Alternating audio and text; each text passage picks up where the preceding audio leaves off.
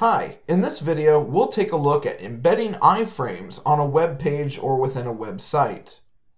You might see on some websites, especially news articles, where they may embed tweets or other types of social media pieces within their actual article on their web pages. These tweets embedded in articles are more than just an image from Twitter. This is actual code from Twitter's site. It gives the users access to buttons such as follow, like, and retweet. You might also have seen embedded videos in articles or on other web pages. Also, advertisements and different types of things from sponsors are often embedded onto news websites and other types of company pages. Also, maps can be embedded on web pages straight from Google Maps or any other type of map source. You can typically embed these within your page to give users an interactive experience of a specific area that you want to highlight. Introducing iFrames. The I stands for inline frames. These are basically embedded HTML pages or HTML elements from another website that can be embedded inside of other HTML pages. iFrames are often used to insert content from another source, such as tweets or items from other social media sites, videos, or even advertisements. iFrames are like windows on your website that allow users to peek into a different website. Creating an iframe is typically done with the iFrame tag. The page loaded within the iframe, or the element that's loaded, is specified using the source or src attribute. This creates an iFrame tag with CodeHS loaded inside of that iframe. You can see here where src or source equals https://codehs.com, pointing it to the entire web page of the codehs.com site.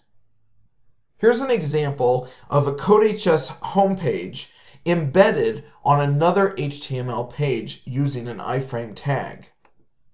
Several sites provide embed code to help you embed a particular part of the site on your page. This might be a specific HTML element from that other site. Maybe it's a YouTube video, a Spotify a playlist, a SoundCloud, or even a Google map. This is what the typical embed option looks like on a YouTube video. When you click on the share button, you can click on the embed tab and it will give you the iframe code that you would need in order to embed that video on a different web page or website. Same thing with embedding a tweet. This is also a good example of a different type of embed code. It doesn't use the iframe tag. It uses JavaScript in order to embed a widget from Twitter. So it's slightly different than the iframe tag, but still functions very similar. For security reasons, some sites won't even allow themselves to be embedded inside iframes. Malicious sites can use iframes to trick users into clicking on something on a separate website. This is something referred to typically as clickjacking. Let's take a look now at some more iframe examples. In this iframe example, we're going to embed a map from Google Maps. And specifically, we want the user to explore an area of California known as Big Sur. So what we're going to do is first go to Google Maps, and we've already searched up here for Big Sur, California. All right, so we've done that search. Here it is. It's located this region right here, Big Sur, California.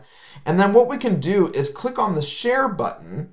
And instead of using this link here for our iframe link, we're actually going to want to get a specific link that's provided to us by Google on the Embed a Map tab. This link will be great to share with friends and family if you want to send them to this site, but we need a different kind of link. We want one that's specifically going to embed this map. And it gives us the iFrame example right here. We can even make some adjustments to it. Let's say we want the map to be larger, or we can make the map smaller, or even our own custom size. I'm going to choose the medium size, and then I'm going to click Copy HTML. Once I've copied that iFrame code, I can go back to my code for my web page and simply insert it into my page. Let's go ahead and indent our iFrame code that we've just inserted. So we've got our iFrame tag here, and it points to this embed link. It also specifies the width and the height and the style. Also has loading lazy incorporated into the iFrame tag that basically allows it to load once it's viewable on the page, so it saves on loading time a little bit. We can change the styling a little bit within our CSS if we'd like to, but our tag does come with some width and height parameters already as attributes in the iFrame tag. So let's go ahead and refresh our page and see what this looks like. And here we go. Now we have an interactive map, and we can even click on View Larger Map, which will take us to that specific page that we just came from. Or we can zoom in, we can zoom out. It gives us a nice little inset map here that we can click on for a street view of the Big Sur area. Okay, so we can take a look a little closer there. But it's a nice interactive feature that's now embedded on our page. Now you'll get a chance to explore some other examples and try out using the iFrame tag yourself.